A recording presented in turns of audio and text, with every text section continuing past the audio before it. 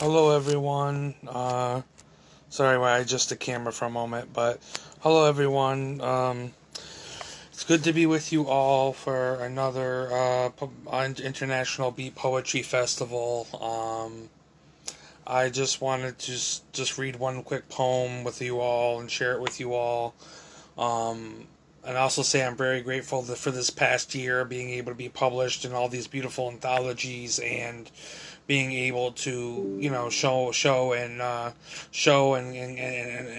put out my work into these beautiful anthologies and show the world my poems. So thank you to Debbie and thank you to everybody else. And so I'm gonna start off. I'm gonna start by I'm only gonna read one poem, and this is my poem called "I Am King" by me, Karl Nickolas Urso.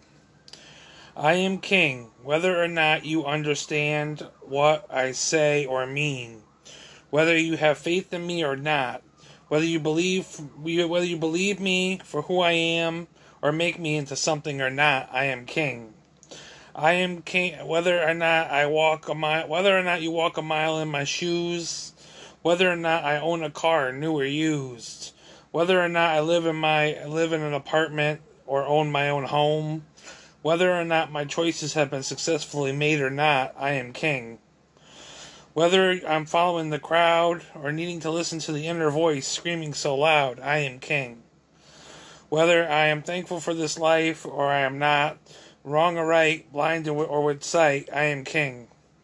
Whether I am making average pay or minimum wage, whether I'm calm in spirit or filled with rage, whether I work, I'm disabled or home, whether I have hair on my head or nothing to comb, I am king.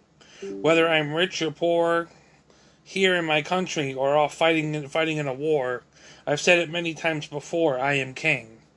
Whether I am mentally ill or perfectly sane, whether or not my heart hurts or I will never be the same, whether I was raised with one parent or two, whether you would stick by me or were through, I am king, still worthy.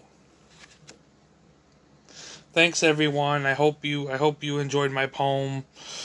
Just gonna keep it under like 3 minutes, I've been told. So I'm just gonna read that poem and just say thank you to Debbie and thank you to everybody.